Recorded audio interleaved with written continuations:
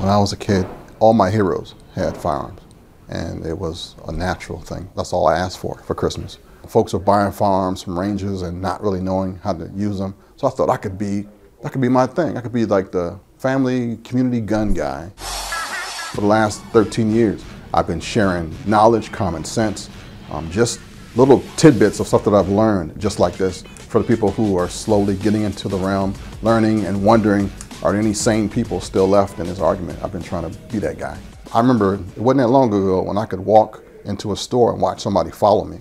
I remember the times when you walk past a car and hear that thing lock, or you walk past somebody and they grab their purse.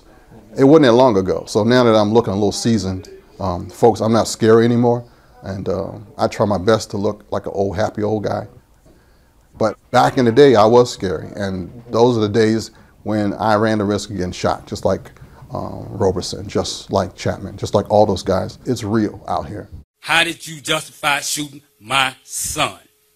We can't fix stupid, unfortunately. That's in there. And cops, even though we hold them to such a high degree, they're still people. Why did you shoot him? You can't explain that to me, because that ain't training. That's cowardice. You a coward. We want justice for EJ, and we want it right away.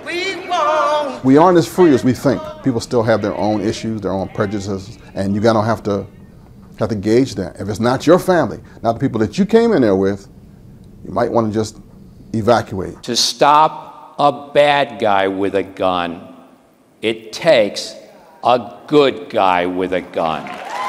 But then if the good guy with the gun happens to be a black good guy with a gun, they don't get any of the benefits. Run, hide, escape. You don't have to always fight. That hero thing will get you killed. This country was formed, and all the gun control laws were basically to keep Native Americans and African Americans away from firearms. There's a history of racist roots of gun control, we call them, of where if you had as little as a ball shot, you could get pulled out of your house. If you had a rifle or a shotgun, you could be hung by citizens for having a gun. We have a community of people that have grown up fearing, telling anybody in authority that we have firearms. And it's based on self-preservation. We still don't trust the man. We still don't trust the government. There's still a fear within the black community in particular about exercising their Second Amendment right. So when you have somebody who's bold and outspoken, they're an enigma still.